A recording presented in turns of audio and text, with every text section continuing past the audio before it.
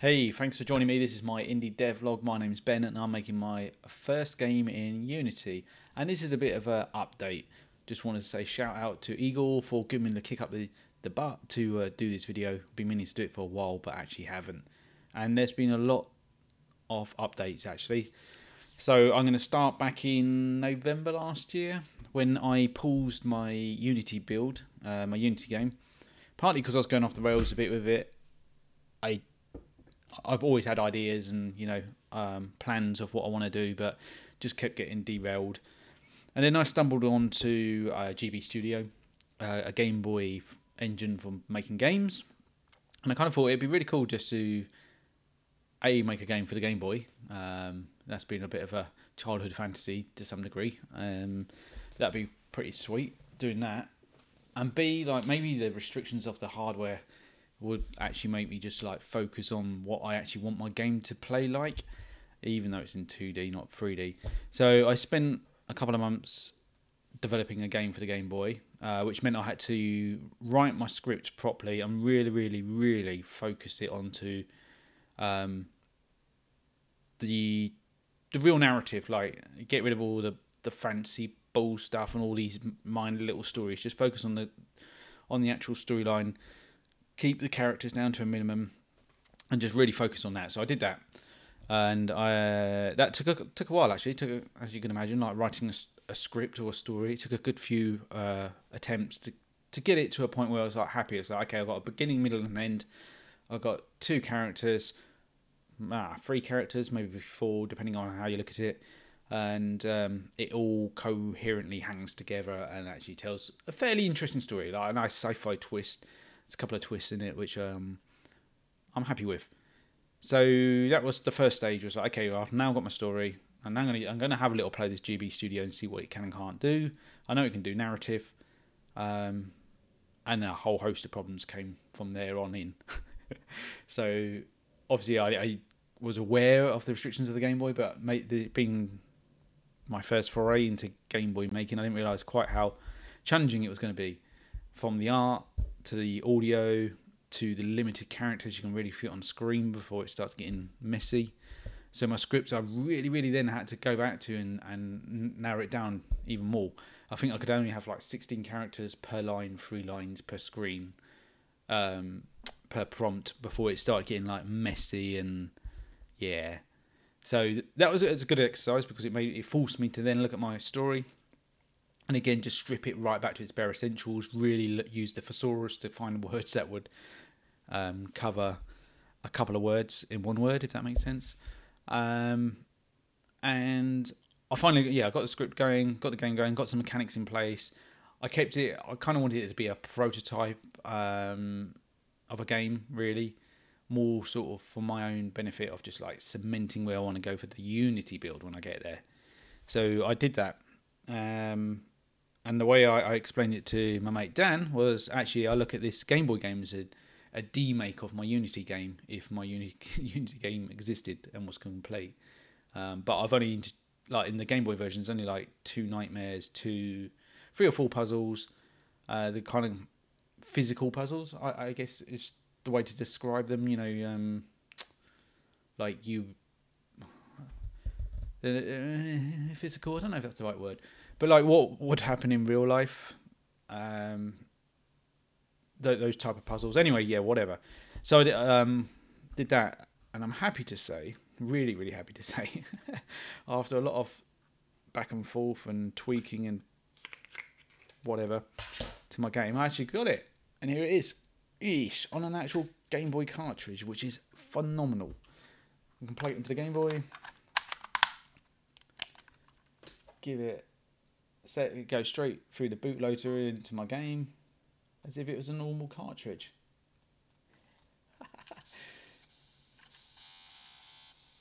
And there's that funky little tune that we'll all expect to hear in the charts pretty soon, I'm sure. Yeah, so I just love the fact I've got a cartridge. I had, where is it? Throughout my development, I was using my ROM cart, one of these, so I could test the ROM, obviously, before buying the cartridge. And when you compare the two, I mean, yeah, they kind of look the same as well because they're both transparent. But knowing that this is just flash with my game and go straight from the bootloader into my game, whereas with this, I was always having to launch the game from the sub menu. Oh, I didn't want that in there. Yeah, so wicked. I've got my own cartridge. I've got 3 copies. I'm going to give one away, I think. I'm not entirely sure what I'm going to do with one of them. One of them I've already got a purpose in mind for that one, and one I'm going to keep. And the one that I've got the one that I'm planning to do, I'll do a video on that at another point once I've actually done that part. I don't want to give that away yet because I think it's quite a unique idea, and whatever. Also, as part of this creating my game for the Game Boy, I turned it into a book, a small little visual book, taking screenshots from the game, which actually looks kind of cool. The find a better image. Yeah, so a lot of these pictures I used my Game Boy camera, edited them a little bit in Ace Sprite. I put a lot more context around the story as well because it's a book now, so I could afford to do that, and I had to do it because actually didn't make any sense really. If you just without the context of the scene, it made sense in the game, but when you put it onto the pages of a book, there needed to be a bit more. So there's also going to be a little book coming out shortly to support the game. The game is also on itch. If anyone wants to download it, the ROM's on there, or you can play it for free on itch.io. Just search for Broken Mind. So yeah, it's been an interesting, challenging couple of months while I get this all sorted, and I'm extremely happy and satisfied with the outcome. And phase 3, as I'm calling it. Oh yeah, I'm just waiting for the actual books to. These are the proof ones. I'm waiting for the Amazon to approve the book and get the proper prints. Then I can go to phase 3, which is the bit I'll do a video on later. So that took me to the beginning of last week, at which point I got itchy fingers and thought, oh, let me just launch my Unity build and see where I stand with that. But before I launched it, I thought, actually, I don't want to see it. I just want to start again from scratch, rebuilding it with all the learnings that I've gathered in the last 2 years, and with the sort of idea, all the fundamentals now in place from the Game Boy, and transferring those fundamentals into 3D. Cheers. Ooh. So this is where I'm at, and I literally just stopped development to do this video because Eagle sort of reminded me that I haven't done a video for a while, so we'll see how we get on with this. But this week I'm being very, very happy with progress. So bearing in mind this game didn't exist last week because I started it from scratch. Performance is good. I've got the island. You can move around. Probably going to change the first-person player that. I'm going to tweak this a bit, but you can move around. You can pick up objects. You can throw objects. There's a reason now for picking up objects as well because you can use them to climb up things. Plus, you can just throw them around because it's fun. I've got the for anyone who's read. Oh, here we haven't read, but anyone who's played the Broken Mind, the Game Boy game, knows that you start off waking up in the middle of the night. Your daughter gets kidnapped by a strange being. You go through a portal. You end up in a lake drowning. Then you arrive on the island. I've not done any of that yet. I'm thinking that might just be full motion video, but what do you call it? Yeah, you won't play that part, you'll watch it in the game, I think. And then, so I've started from the point where you arrive on the island. So I've got the narrative system working now. I had to fix that because the narrative wouldn't disappear after it reached the end, so there was a bit of a problem there. What have we got? We got some radio towers in, which are now think they're going to be, there's a few of them spread around the island. They're going to be in replace of the acoustic mirrors from the Game Boy version, just because I can't find a 3D model of the acoustic mirrors. Maybe over time I might try Blender and give it a go myself and see how I get on with that. But for now, they're going to be towers. We've got the portal, which takes you to the hospital, which gives you a bit of narrative from your wife, bearing in mind you're in, on the island, you're in a coma. So you go through these portals, you end up in the hospital as a sort of ghost, listening to your wife and seeing what she's going through. Got the power station at the top here. There's a gate down the bottom here where you need to get a key and to unlock this glorious looking black gate. And a white fence stops you entering unless you climb over the top here and carry on your merry way up to the power station. In the power station, I've got the first... There's a button in there basically at the moment that you press. That's going to be way more challenging. There's going to be a puzzle element to it.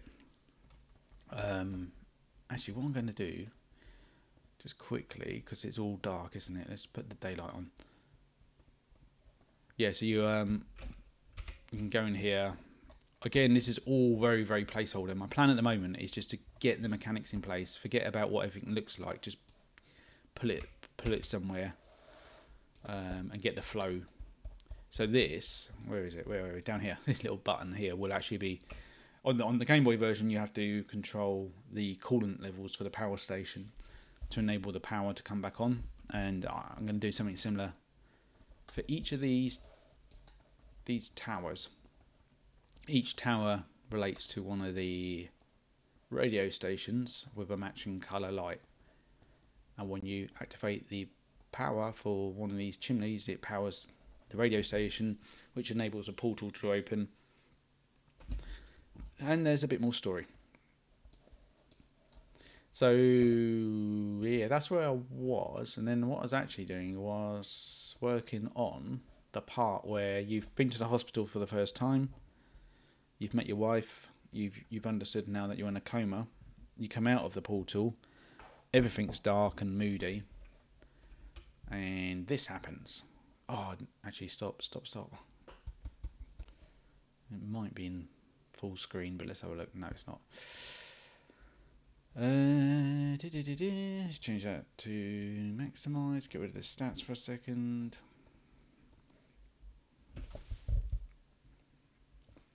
And this is a new part actually. So on the Game Boy version, when you come out the portals, you enable a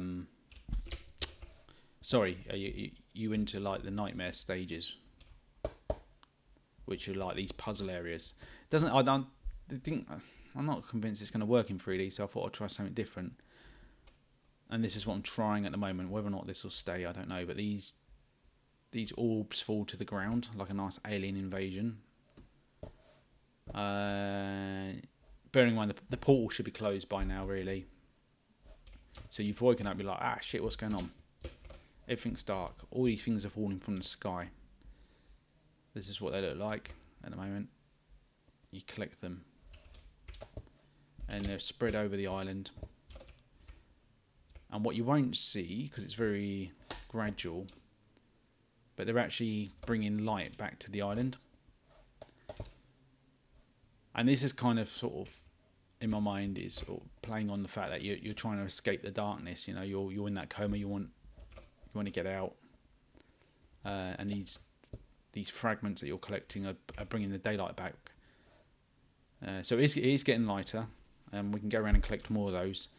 And again, I'm just trialing this bit out. But what I was working on right before I started videoing this was this dude over here. So to make this more challenging, you know, rather than just going around and collecting them, I'm trying to avoid guns and shooting. So more like being hunted. There's going to be these weird alien things that also come down with these cubes. Maybe they're after the cubes as well. Maybe they're guarding something, searching, but they walk around. And the idea is you're going to need to collect these without them catching you or seeing you. And if they see you, they come charging towards you and you die. Or you start again. Don't die. This is the bit this guy is doing his patrol, but he's not actually responding to me at the moment, which is what I was trying to figure out just before this. I think I might have them quite tall, so you can see them from afar. They've got these they've got the flare eyes, which I really like, because I think from a distance you can quite easily mistake them for the fragments, and you might go charging in, go get that fragment, and then he'll turn around and get you. He'll get you.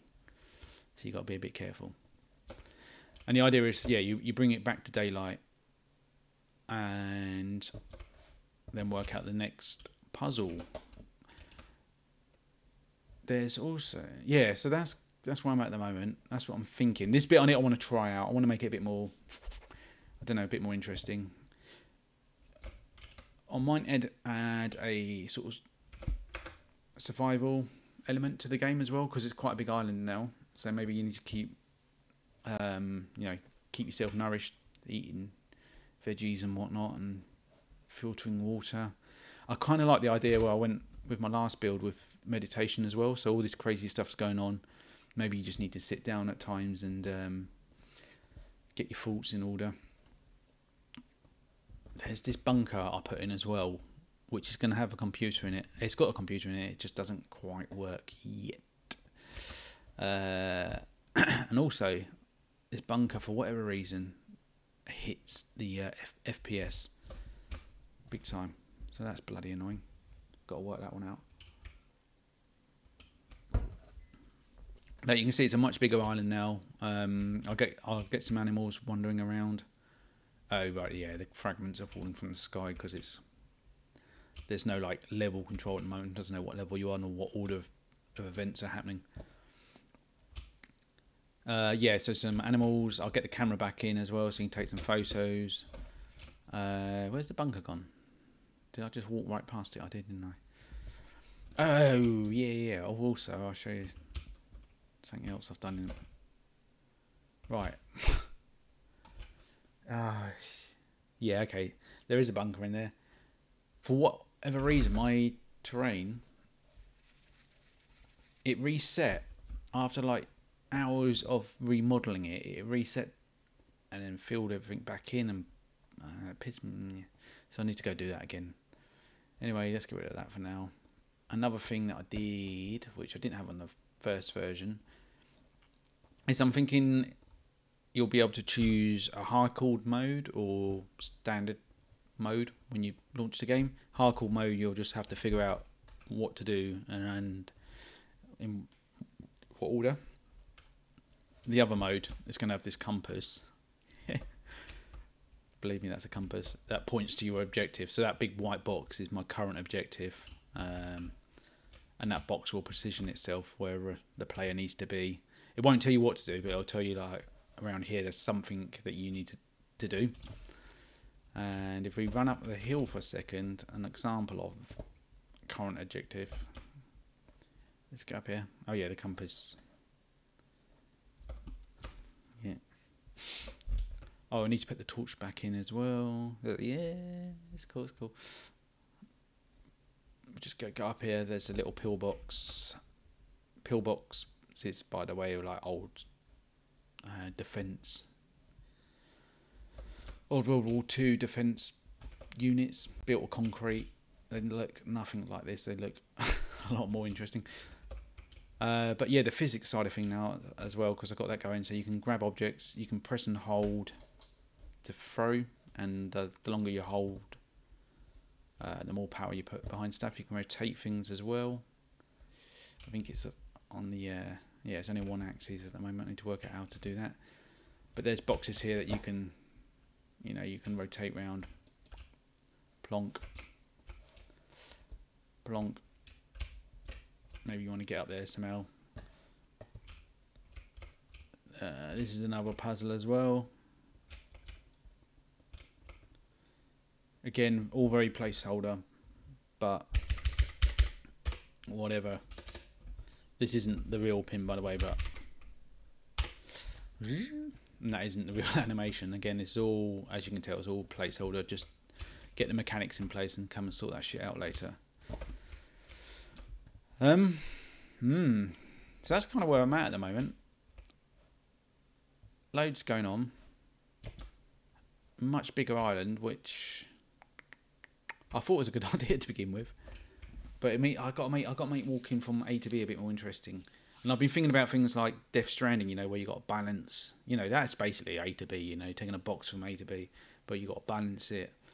And then I was thinking, well, maybe the sort of survival element might come into play, where if I have a stress bar or health bar, you have to keep your health and stress correct. I do like the idea of things falling out of the sky and perhaps making it a bit tricky for you to navigate around the island. Sci-fi wise, I'm now sort of leaning towards more of a Halo style, I guess, rather than what I was going for before, which was more of an organic type of Alien feel, sci-fi feel. But this is I'm just playing at the moment. I don't just need to get like the first. I think once I've completed this night zone, whatever that might be, I think that's good enough to then sort of like really tidy up a bit more and just get people to play that sort of flow, so that you get used to like the mechanics of picking up stuff and like, as I say, like the physical side of things. You've got the story, so you know there's a bit more context as to what's going on, and then there's the sci-fi side and the survival element side, whatever that might be. And then I think, yeah, I might at that point start asking people for feedback and then go from there. Anyway, I think for tonight that is it. It's just a quick update really, and I hope you've enjoyed it. Do let me know what you think. You can leave comments below or go on Twitter, follow me on Twitter. And yeah, thanks for watching and see you soon. Bye bye.